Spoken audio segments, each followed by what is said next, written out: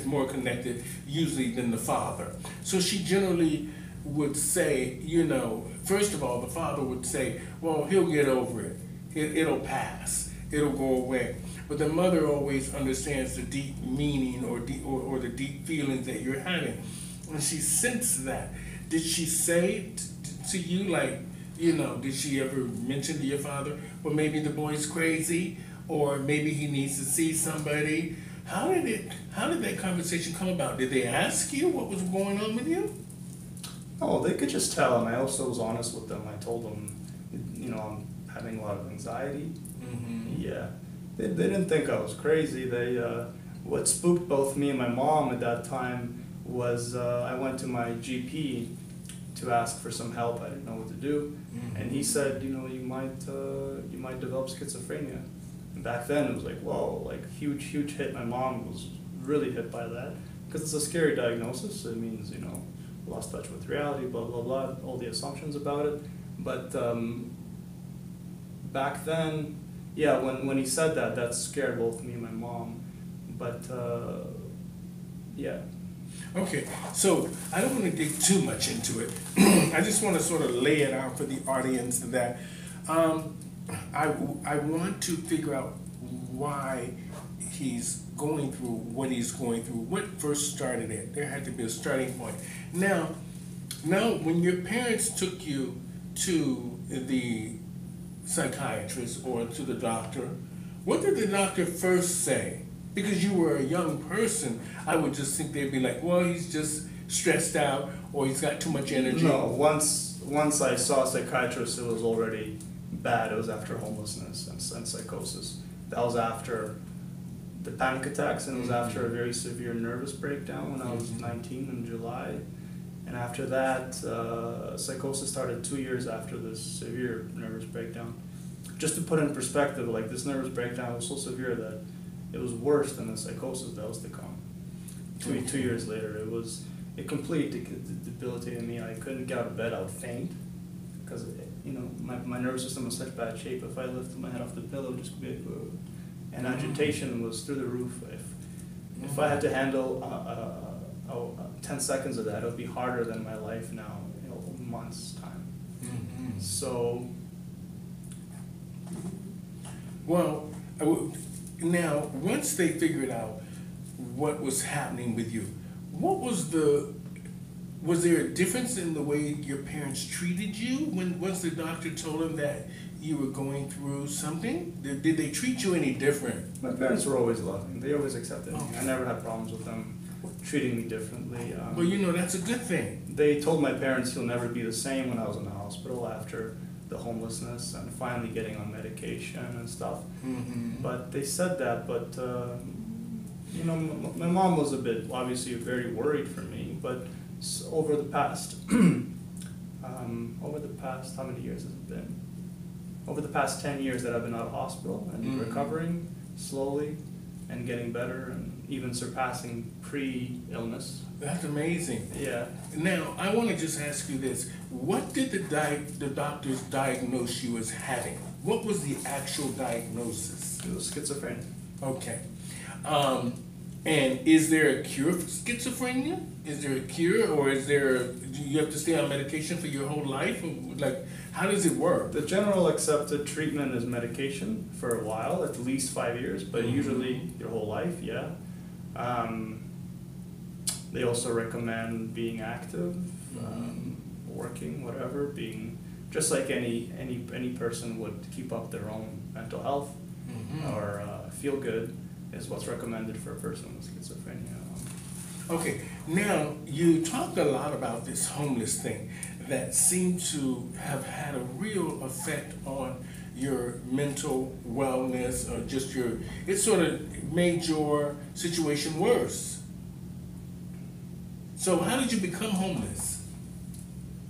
I was struggling at the time. This was after the nervous breakdown in 2011.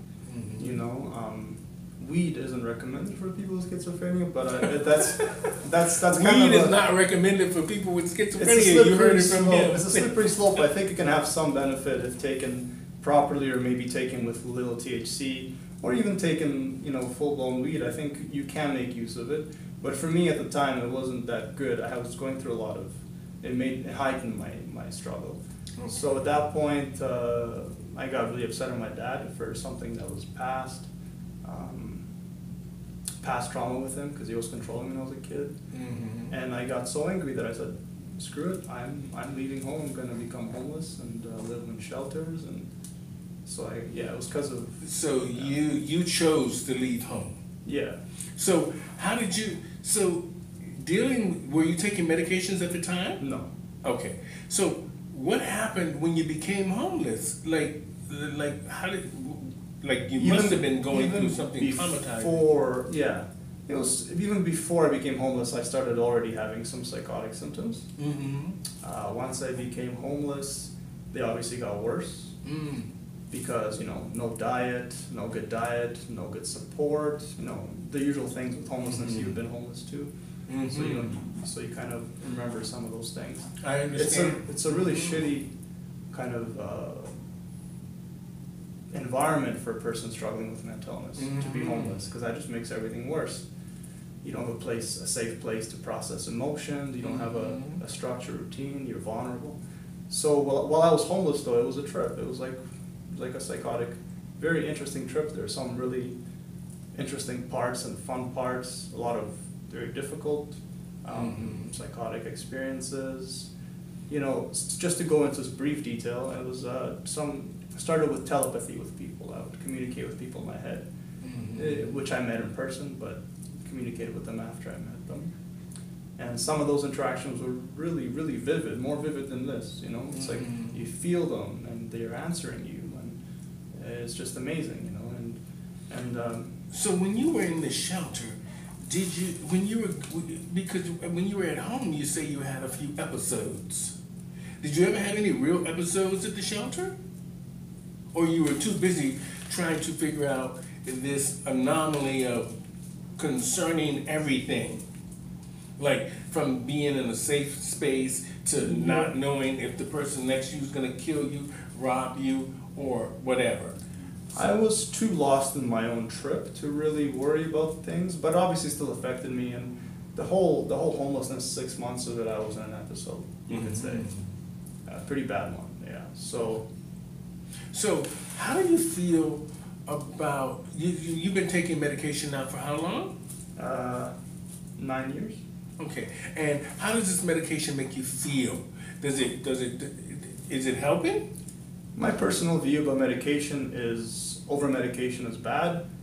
No medication can also be bad. The right dose can help you to bring you down a little bit, where you can still have some symptoms and your regular feelings, your regular emotions, and you could actually work just like anyone else works with their mind, to slowly recover and get better.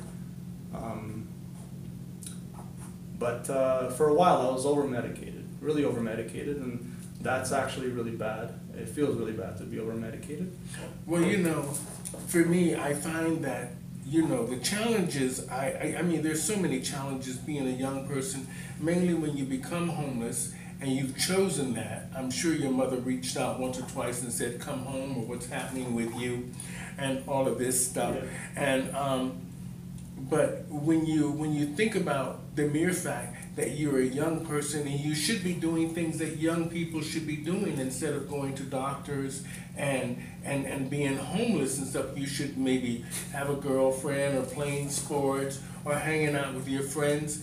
This is stuff that you probably missed in the 6 months that you were homeless. Did the homelessness wake you up into reality? I don't feel like I missed anything, because when you're 20, which is when I was homeless, you a lot of pressure on kids, 20-year-old kids, to find a job, keep a job, go to school, and that's nice. I don't feel like I was missing. I had a very good teenage life, a very good few years, and didn't feel like I was missing anything, to be honest.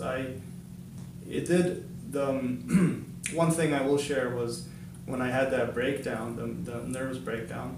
Before it, I was, like a teenager. You could see it on my face.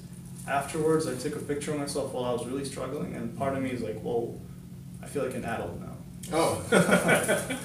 So it's I'm still not, you know, fully nattled, but it changed me. You know, it really helped me grow a lot. I think, which is not a very popular opinion about mental illness, is it helps you grow. Mhm. People think it's just a nuisance and something needs to be fixed and medicated and repressed and basically ignored or treated, yeah. But people don't talk about the fact that it is, in my opinion, spiritual growth, Mhm. emotional maturity, personal development, that kind of thing. Okay. Now, did you ever have a girlfriend? Yeah, I've had maybe a couple after all the psychosis, after getting on medication. Okay. Before that, I also had maybe 3 or 4 when I was a teen. Okay. Now, because the reason I ask you that is because, you know, sometimes women, or even when you're young, girls are looking for, you know, boys that are just either playing football, are strong, have a job, a truck or something like that. They can drive around to the movies and they have money so they can do stuff, you know, eat ice cream, go have ice cream and chat and all these kind of things.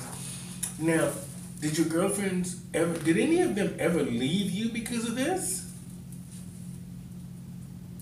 No, because I didn't have one while I was starting to get Oh, okay. the mental illness. So how did you deal with having a girlfriend when you were actually going through what you were going through? I mean, because when you were homeless, you couldn't have had a girlfriend. No.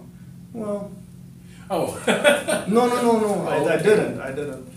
Well, part of my growth was to let go of a lot of the need and desperation Oh, okay. to have a partner. You know, obviously a part of me still wants one, and it will happen for me. But I have this. I try to focus on myself and my own personal development, That's good advice. Focus on yourself. because you know we all think someone else can complete us. We don't feel whole already. We feel like we're half. Mm-hmm. So I'm glad that you said that. It made great sense. You have to focus on yourself. And that's true. People don't know that a lot of times you have to love yourself, focus on yourself, and worry about yourself. And, you know, Roman, there's so many questions I could ask you. I just think that the fact that you sort of have taken control of your life, you're living on your own now, right? Mm-hmm. You're taking your medication. Mm-hmm. You're doing well with it. Now, how often do you have to see a doctor? What are the doctors actually saying about you right now? Well, I mean, the doctors think I'm doing okay. Mm-hmm. I'm still struggling. I still have my depressions and things I go through, anxieties, depressions, things I work on. The doctors see me as doing well. My doctor wants me to be more active, maybe have a job, Mm-hmm. but That will help. that will help. And I'm looking. I had a job where I was a funeral driver recently. Oh. And I really enjoyed it, but I quit impulsively, so now I'm looking to get something similar back. But yeah. You know, sometimes we have to do jobs that we don't want to do. I always thought the world of drag was entertaining, was my big thing. But once I realized that from the direction of just a couple of people pushing me, they said, you know, maybe you should try to do this as well, because I